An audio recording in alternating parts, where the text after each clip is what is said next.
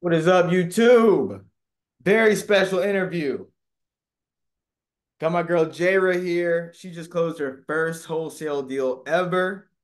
Say what's up, Jara. Introduce yourself. How old are you? Where are you from? And just a little bit of backstory about you. Hi everybody. My name is Jayra. I'm 22 years old. I am born and raised in Orlando, Florida, but I am Puerto Rican. So a little backstory about me. Do I just talk about like Wholesale. How'd you get into wholesaling? how I got into wholesaling? Okay, so um, funny story. I actually wanted to become a realtor. Like I knew I wanted to be into real estate, but I wanted to be a realtor. I took the courses, I took the exams, I did the fingerprinting, I did the whole thing. Like I was already on track to be a realtor.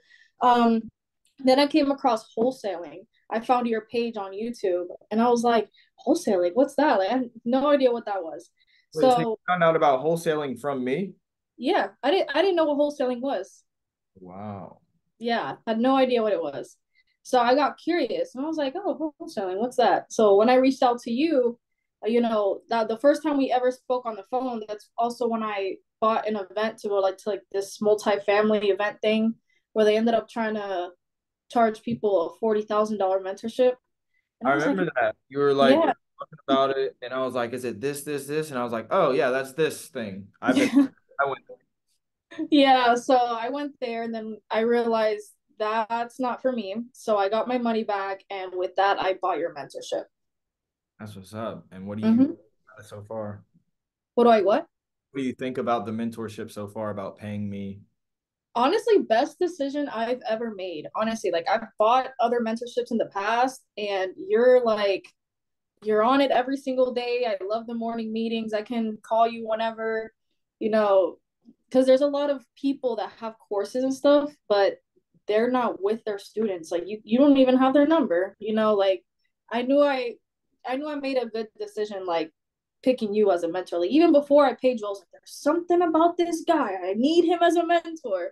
So yeah. It means a lot. So, Mm-hmm. all right. Wait, so you found out about wholesaling from me. Mm-hmm.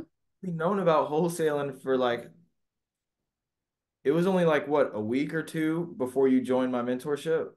Yeah, literally. Because I found your page, like I think a month before I hit you up because you were posting a lot of like personal development content and wholesaling. Um, and then that's I think I hit you up like a month later, like after I found you. That's crazy. So you only been knowing about wholesaling for about 2 or 3 months. Yeah. That's crazy. Yeah, one thing about you that I could say is, and it's a testament to everybody else who's watching this. Like, you don't have to know what you're doing. You don't have to be an expert in real estate. You really don't have to know anything about real estate. Eric Klein is a good example of that. You just need some hustle and some discipline. Yeah. Like, but yeah, when you get to pay for a coach, it's easier because somebody's there to like hold your hand every step along the way and like help you to shorten the learning curve. So let's talk about your first deal. You've been in the mentorship for, I could probably check really quick, but I think Mhm. it's like 35 days or 40 days or what is it? I think like 50. 50? 50 something. I joined in July. Okay.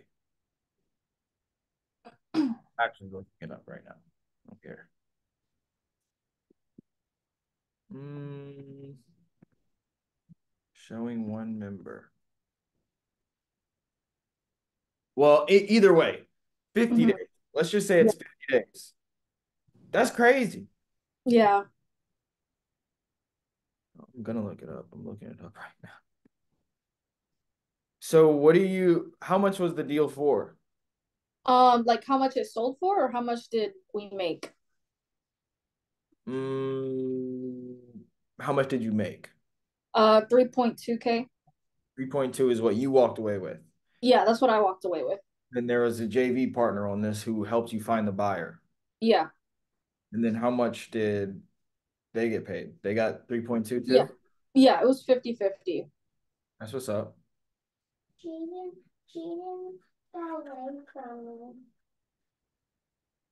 Okay, just go talk to mama. I'm on the phone. But um,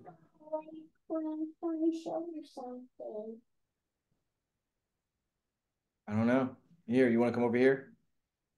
But all right, 3.2, 50 days. What was the journey like really? Like what was the Honestly, it was very challenging. I remember in the beginning I was just locking up any contract because I remember the beginning was like, you guys need to have 9 contracts in place at the same time. And I'm like, I need to get 9 contracts. That's exactly what I did. I did have 9 to 10 contracts. They were all terrible contracts. Um, they all fell through. Sellers were mad at me. Um, there was one seller that was mad and demanding earnest money. You remember that? yeah. You had to act like you were like my manager or something like that. You know, a lot of situations where sellers were like genuinely pissed off at me, like really stressed me out, but it was it was worth it. And honestly, I want to go through it again. Like I want to go through it again because if I go through it again and if I go through it for longer, I'll probably get another deal, but a bigger deal. Yeah, the hustle phase doesn't last forever Mm-hmm. because it is a phase or a level or a part of the level up. It's like you have to lock in and you have to be on monk mode for a little bit. Then you start gaining momentum, and then once you gain momentum, it's easier to go out. But once you start gaining momentum, things just start coming to you. Deals just start coming to you. Leads just start coming to you. Money just starts coming to you. It's real, but definitely in the beginning, I know how hard it is, like getting your first deal. And yeah, I didn't have a mentor. Well, I had one at one point, but not to get my first deal, not to get my first 4 deals or maybe for 3. I didn't have a mentor. Like I just had to get out the mud and figure it out. And that's why I find purpose in the mentorship and like dealing with beginners. Because like you said, I could just like charge a certain amount of dollar for a course and not have to deal with beginners. Or I could, sell a higher ticket item for people who are past the beginner phase. They know what they're doing already. They just want to scale. Um, so yeah, that is a big part of it. So what would you say was the biggest hurdle in getting your first wholesale deal? Ooh, biggest hurdle. I would say there's a lot of them, but I would say the biggest one would probably be, I guess, just trying to get sellers to like trust you. Because I've had a, huh? Sales. Yeah, sales. Yes, sales. Because like some of them, even if you like, let's say you gave a price that they want, for some reason they're still like, you didn't build enough rapport. Yeah. I think that's another awesome thing about the Discord, about the mentorship. Because I use it too. Like I built it for myself, but also like to help others. But yeah, we've learned so much about sales just since you've been in there too. Like Mm-hmm. read The Way of the Wolf by Jordan Belford. We watch sales videos all the time. We're reading all the time. We're writing our word tracks. And then, yeah, one of the biggest things that I learned from The Way of the Wolf is the 3 10s of certainty. You got to raise their certainty in the product, in you, and in the company. And there's emotional certainty, and then there's logical certainty. So, yeah, sales can be tricky and difficult. And that is the main thing that you're learning. It's like you're learning a bunch of things at once. You're learning because I'm not just teaching you just how to get a deal. I'm teaching you how to operate at a level to where deals are always coming to you. And yeah, sales is a big part of that. Um,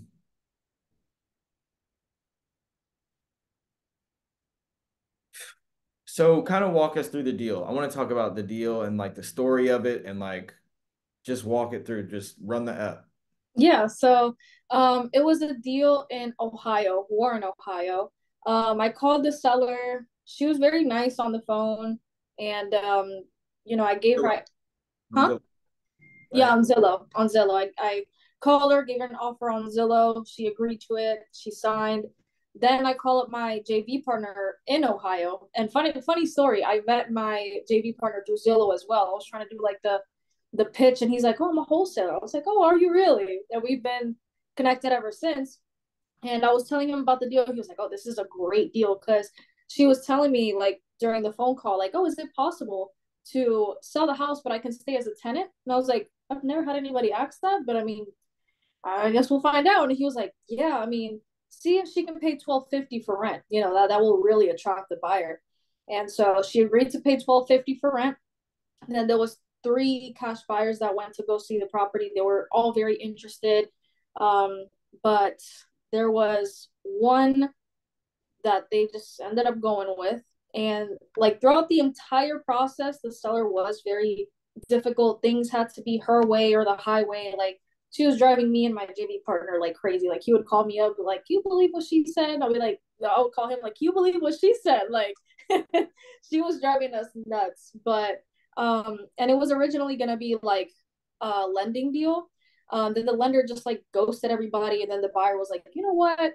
I have the cash for it, and just went from a lending deal to a cash deal like this, like just out of nowhere. And now everybody's happy, and now she's looking to do more business with me in the future because she has two other properties that she needs to fix up. And then once she fixes those up, she'll be coming Buyer or back. the seller?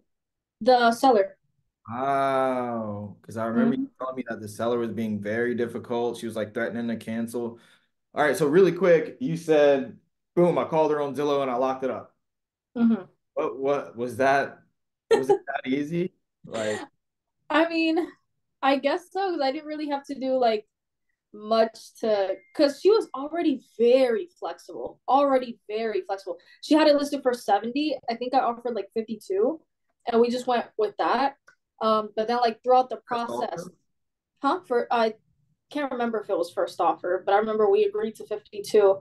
And then the while the entire process, she was like, I need to net 53, and just she just starts like switching up, and she was like, I didn't agree to pay 1250, but we got her to sign an agreement where she's gonna pay 1250 for rent after the closing. So now she's paying 1250 for rent. But honestly, the phone call with her was pretty smooth. It was pretty easy. Just throughout the whole process, she was just very difficult.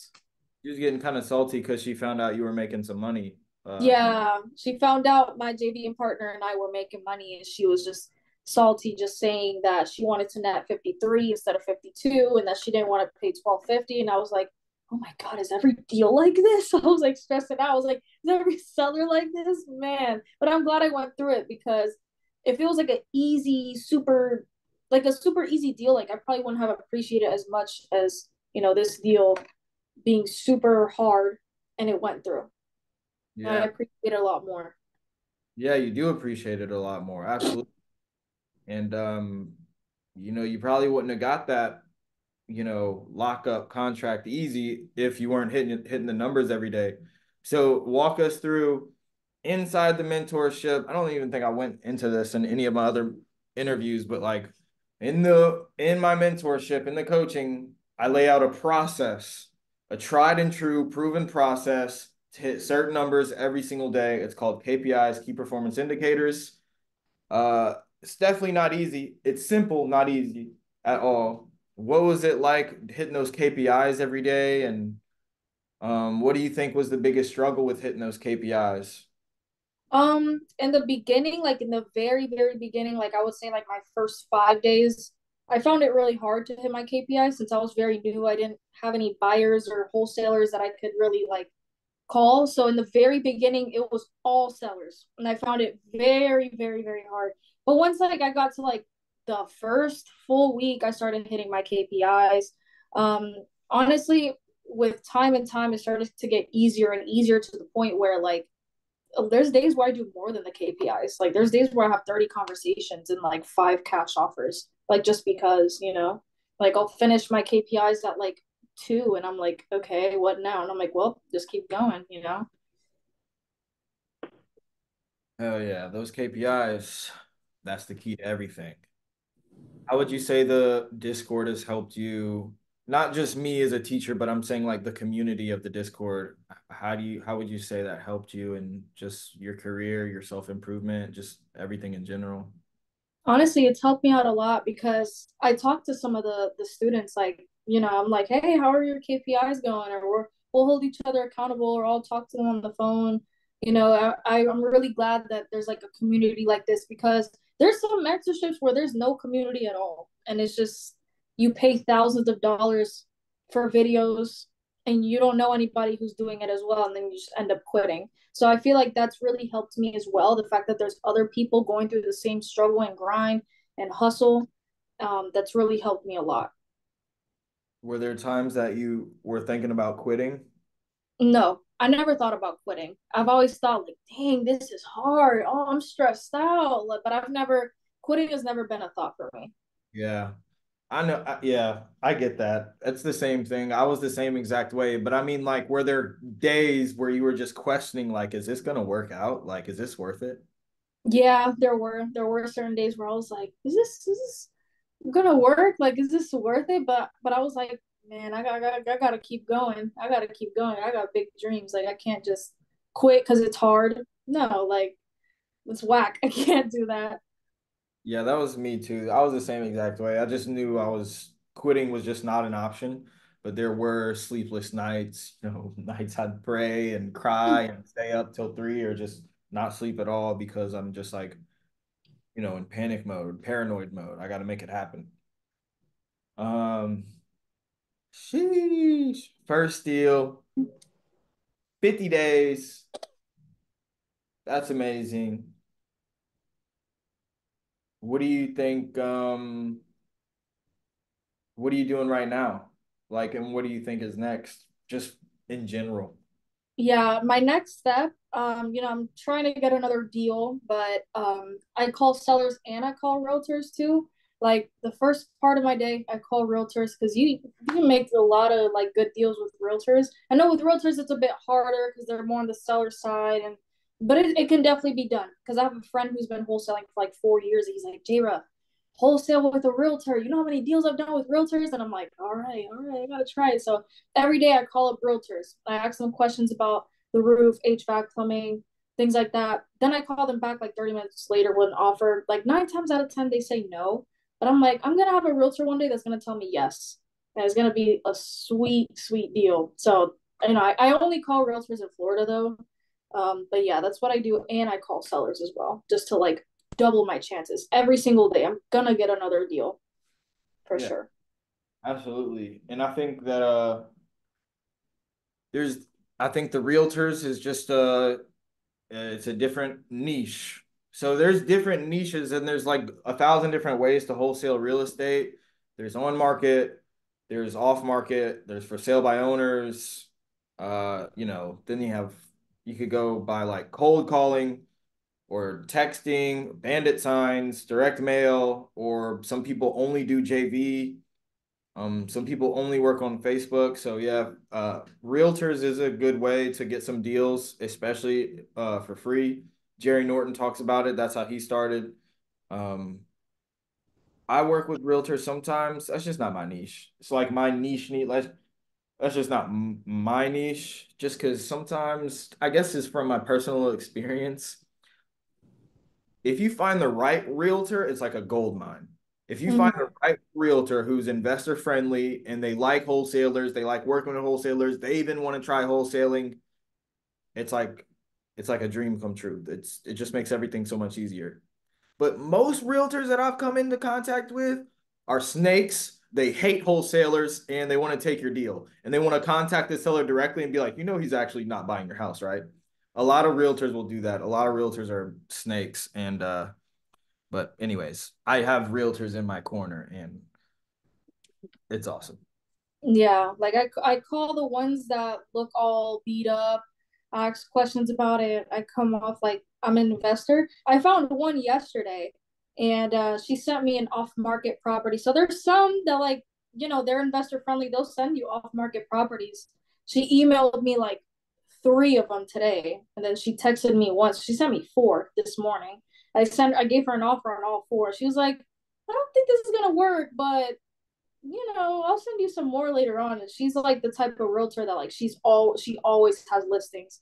So she's like, whenever I come across something, I'll send them to you. And I'm like, I'm gonna do a deal with this lady. Yeah, that's a good thing about realtors too is or once you start perfecting that method, have a few realtors that constantly send you pocket listings that they get. It's kind of like a JV, but I don't know, might maybe a little bit better. Yeah, kind of. Mm-hmm. You don't have to split half of it with them, depending on the Right. real. Sheesh, I just can't get over the you just closed your first deal, man. And I know you about to get more. Just you gotta keep going, keep going. You're still building momentum. Momentum is the hardest thing in the beginning, but once it comes, it's up. And like it gets way easier, way easier. What would you say to someone who just found out about wholesaling and they're struggling to get their first wholesale deal? Definitely get a mentor. That is the first thing I did without even knowing what wholesaling was. That's what I did. Don't be stuck in the analysis paralysis thing because it's going to set you back a lot more. You'll think that you're being productive, but in reality, you're not. So find a mentor and just do everything they tell you, and you'll get a deal. Right, right. Um, couldn't have said it better. If you want a deal, pay somebody to do what they say. Um, anything else you want to shout out? I know you started a YouTube channel. You made a YouTube. Yeah, follow my YouTube channel. It's jra.mar, jra with two A's at the end, .mar. All right, I'm gonna leave the link to your channel in the description. Anything else you want to say at all to any beginners or anybody, anything? Yeah, honestly, if you guys are just now starting out, please don't give up. Please keep trying. You will get a deal, you'll get multiple deals. Just keep going and you got this. You can do this. Yeah, and I love your positive attitude. You've always been positive throughout the whole time. And I know it wasn't easy, but every single day you showed up and you were positive, and I knew that you took it serious.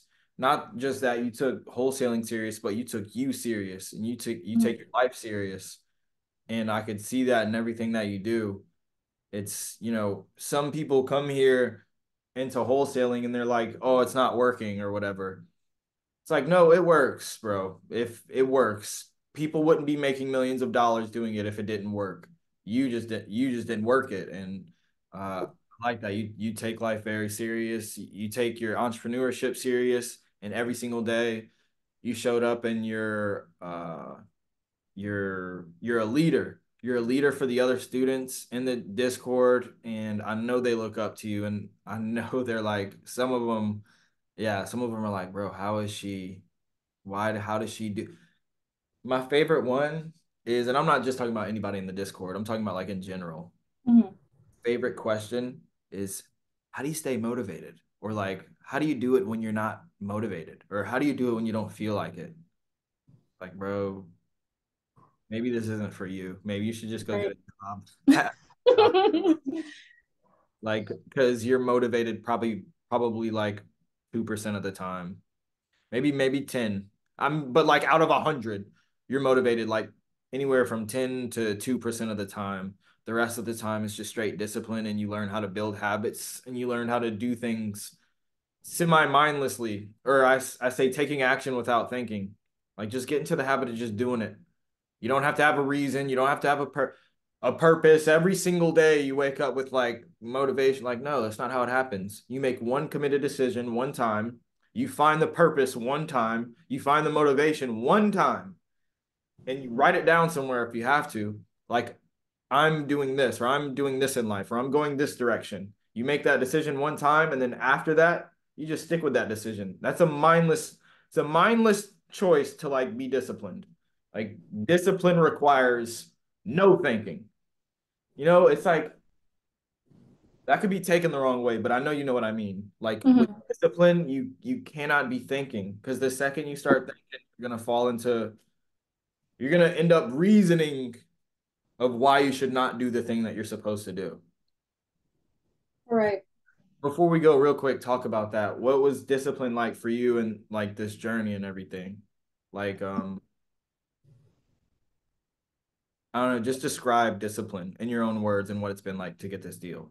Honestly, discipline is just following the plan and not your mood. There was actually a video of Layla Hermosi where she was talking about that. There's a video she uploaded called "Brutally Honest Advice for Women in Business," and there was a part where she said, "Follow the plan, not your mood."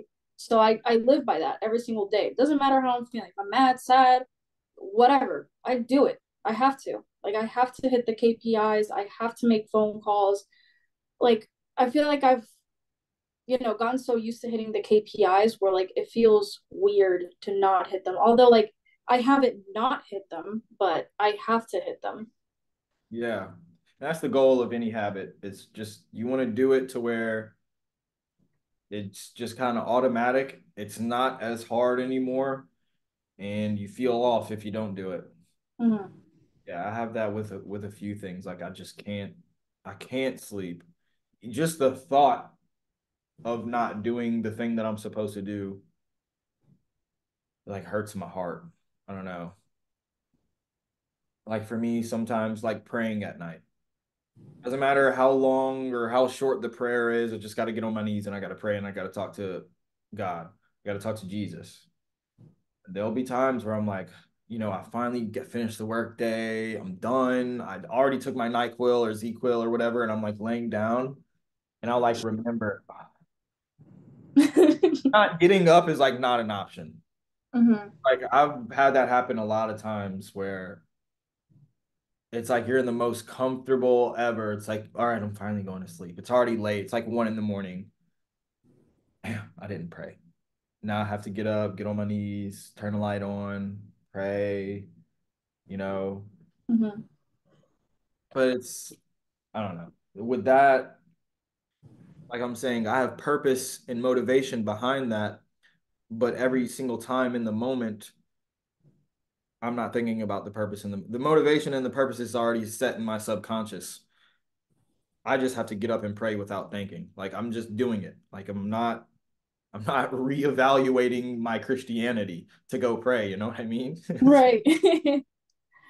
Yeah, I'm also like that with the gym too. Like if I tell myself, because like also on my calendar board, like I put what days I'm going to the gym, and like I just have to go. Like if I tell myself I'm gonna go that day and I have a specific time to go, like I have to go. And I start to get antsy. Like I think like an hour before, like I just start like twitching. I'm like, yep, it's time to go. Yeah, right. Well, I appreciate you and I'm really, really, really proud of you. And I'm so happy you finally got your first deal and you made so many connections. You met so many people. You made so many relationships. And now you're just a part of a community and you're just being a leader and you're growing every single day. And I love it. Um, yeah. Realistically, I'm just gonna see you tomorrow in the morning meeting. And if y'all wanna subscribe to Jawa's channel, and if y'all want to follow her on Instagram, how do they reach out to you if they wanted to contact you? Yeah, my Instagram is jra.mar as well with two A's at the end. Instagram, you said? Yeah, Instagram. I just got it back. It's been deactivated for months, but I just got it back. Okay. I'm gonna leave Jayra's Instagram and YouTube information in the description. If you want to be a student, just DM me on Instagram. I'll leave my info in the description. If you want my wholesaling scripts or contracts, just email me. My email is going to be in the description. Let's get it. Appreciate you. Talk to you later. Talk to you later.